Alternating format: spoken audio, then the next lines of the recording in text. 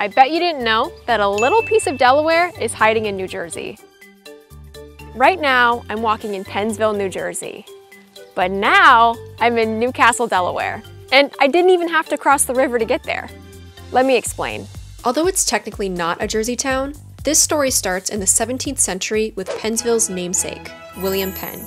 Penn and King Charles II agreed to create a 12-mile border for the colony of Newcastle, Delaware.